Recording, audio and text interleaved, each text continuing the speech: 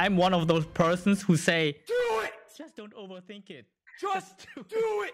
Because, guys, welcome back to another episode of the Pillar of Content, the POC Talkshow, episode number 18. And today we are talking about how to manage anxiety with a special guest from the self-dev community, and it's Coco. So welcome, Coco, on the stream, on the video. And yeah, Coco is a very special person in the community because she is like our bookkeeper, the librarian of the community, because she loves books and she knows all the books and animes, of course. So Coco, feel free to introduce yourself, tell us who you are and what we're going to do today, actually. Thank you. First of all, I'm very happy to be here, and I'm very happy that you gave me the opportunity to be here. My Discord and Twitch name is Bakucoco, but people also call me Coco. And I am 24. I'm an international relations student. And I joined the community in June, I guess. Time flies. And I'm here today to discuss with you, Long, how to manage anxiety. And that's because I have experienced anxiety for a very long time. And I am a very emotional person. So I usually feel strongly emotions, and that affected my life. Although for a very long time, anxiety helped me focus and helped me to be better and help me improve myself. Recently, I've started to experience a different kind of anxiety, and that's what I wanted to talk about, because anxiety can be a very positive thing. Emotions can be a very positive things if you can control them, and but if you can't control emotions, and in this specific case, if you cannot control anxiety, it can lead to decreased productivity, it can lead to fatigue, irritability, it can,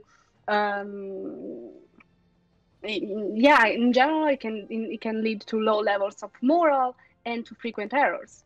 Because if you're not lucid, because you're anxious about things, then you're more prone to make mistakes, because you're not thinking like rationally, and I think that anxiety is something that more and more people are starting to experience, not only in university but also in their workplace, and that can be a very detrimental things, not only for the personal life but also for business, for the people around. So there have been many tips that people gave me on regarding how to manage it, and most of those tips were: don't think about it, relax, don't don't be anxious, ignore it. Yeah, I know what you mean. I don't know if it happened to you. I mean, if you experience that anxiety, because it is very common feeling. I've The met funny part is many people. Oh, sorry.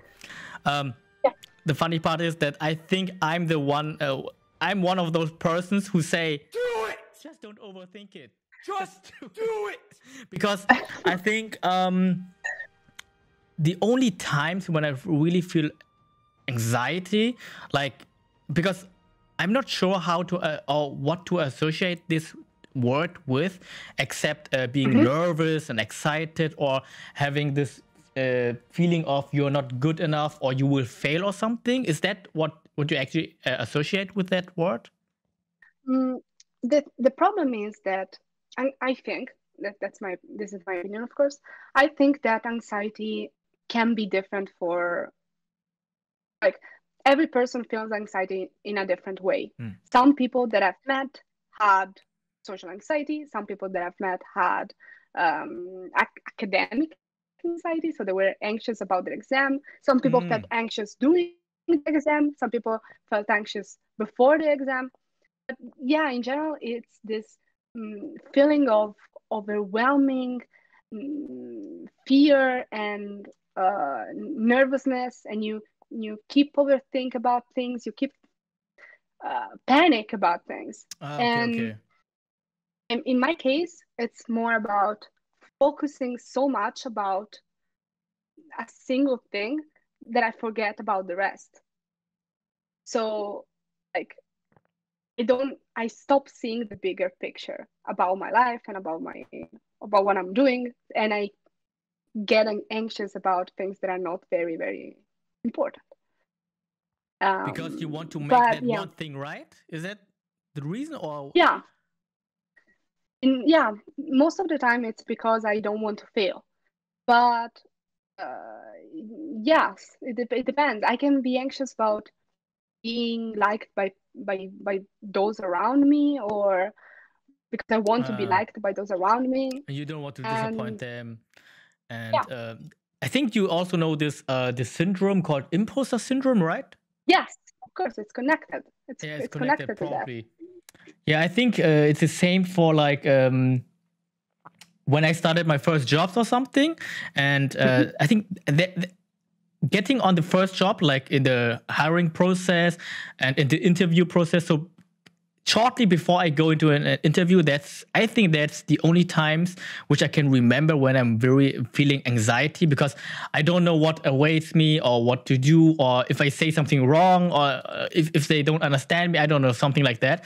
And I think if we go back like 10 years or something, or like let's say 20 years, I think, is it 20 years? No, let's say 15 years. 15 years, when I got my glasses, I think that also, mhm, I think I still remember, I went to the mhm, optician. Is it like the optician, this guy who gives me the glasses?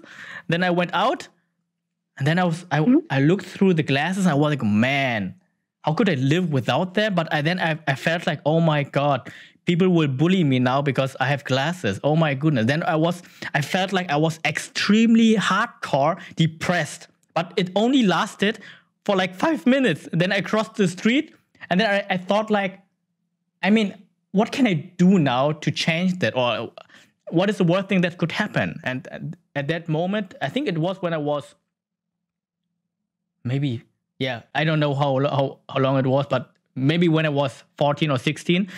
And that time I was like, what is the worst thing that could happen now? And then I realized nothing, because I just accepted the fate that I have glasses now. I can't change it anymore. Even if I'm sad now, or if I'm yeah, feeling bad, it doesn't change anything. I can do that, but it won't help me. That's why I think I decided for myself.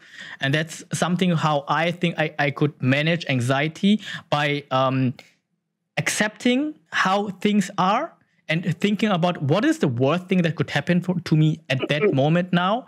Like exams. What happens if I fail at an exam? The Nothing. I will just problem have, is, yeah. like, this is a good strategy, but in my experience, it doesn't work every time, because the thing is, you're so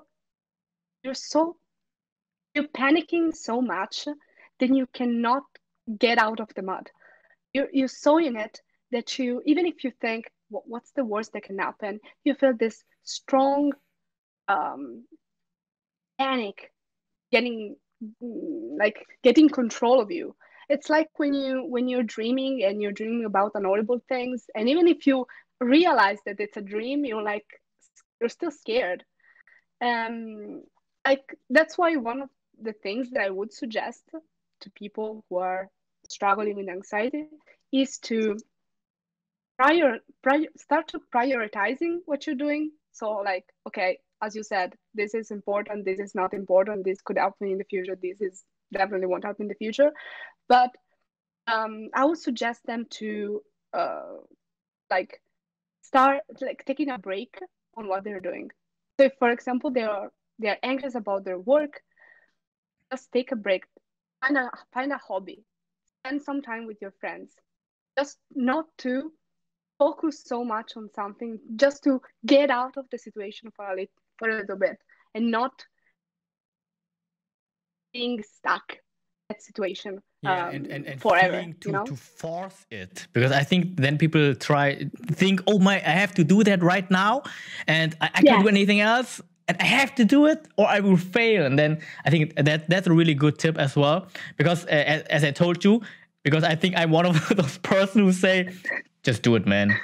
You have nothing to lose. Just overthink it. Don't overthink it. That's because, and that's also connected to my approach, which helps me. And as you say, everybody has it differently. That's why we have to consider different ways to do that. And because I'm not sure, would you consider myself as a very emotional person, for example? I mean, I think you are in control of your emotions. I don't think you are emotionless because you're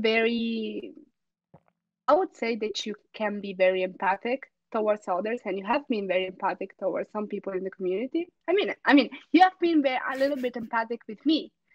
So you were careful about what you said to me, or you asked me if I was okay, and this is a sign of being empathic. So I think you can be emotional, but you are more in control of your emotion than me, for sure. Okay. All right. Thanks for that. And but I think because of that, because one thing which I wanted to drop as well is like this term self-awareness, which everybody's throwing around at all times, and because that's something like what changed my life. Because if you are aware of that, like if you are aware what are the priorities, what is the worst thing that could happen, and if you're aware of the resources, like the people you have around you, your environment, to talk to them, I think that then can help you. And that's all connected to self-awareness, because some people just think they have to do it all by themselves. This is what was my biggest issue at my first job, and which my boss told me. Because I thought like on my first job, this is like studying, and I had to do it for myself. And that's why some tasks took longer, because I just wanted to do it myself. I was looking into issues, and instead of asking other people, would have sped up the process. I just tried to do it myself. But people know that, and that's what I'm trying to say with being aware of your whole resources of your life, which could help. And that's why I think the self-dev community here, which we have on Discord, our Discord server, is one thing which can help us very, very much, because we have all those accountability channels, and we have people where we can hang out with and talk with them about that. Like right now, because I'm the kind of person who needs to talk about something so I can see if I understand it myself or not. Like right now, what I just said, I actually don't think that much about that. That's why this is like a process to manage and think about that with you. And so that's how I do it. And that's what I absolutely wanted to say. What do you think about that, Coco? I want to add, since you talk about self-awareness, that I think what I really suggest to do is, as I was saying before, no, I think I wasn't saying it before, but whatever. I think the point is, don't ignore your anxiety and don't ignore your emotions, like because many people think that repressing your emotion, and in this case, repressing your anxiety, like, okay, I don't want to be anxious. I shouldn't be anxious, is the right strategy. But at the end of the day, it's not. So I would say, not only you should be aware of your of your priorities, but you should also be aware of the reason why you're like that. Instead of saying instead of saying ignore your anxiety or just relax, start asking yourself, why am I being anxious? What is happening? What is the problem? Why am I feeling like this? And I'm not saying that if you find an answer, you'll fix the problem, because emotions and people don't work the way. It's a process. But most of the time, it's the first step. If you know, like, you can fix something that you don't know. Exactly. That's why You have to know what's the problem to fix it. And I mean, in coding, in that, I think, you're the guy. Love it. I think that's also a really good summary of what you just said, and also connected again to self-awareness, like self-aware. And so I think that were really good tips, especially from your side and from my side, because it's those are two different perspectives, like a very emotional person and then somebody who just says, just do it, man, just don't think about that or something. And that's why thank you so much for being here, Coco. And I think that was a really great and helpful episode about how to manage anxiety. So Coco, thank you so much. And guys, if you want to talk to Coco or with me, it doesn't matter. Check out Coco on Instagram, which is on the left side, Bakucoco _. And if you love books, check out her account, because she loves books. She reads all of them, and you can talk with her about books or get recommendations. And so that's it for today, Coco. Thank you again, and say your last famous words. My last famous words about what? About myself or about the topic? Thank you, Coco. That's it, guys. And don't forget to like, subscribe, and comment so you won't miss the next episode. Peace. Very nice.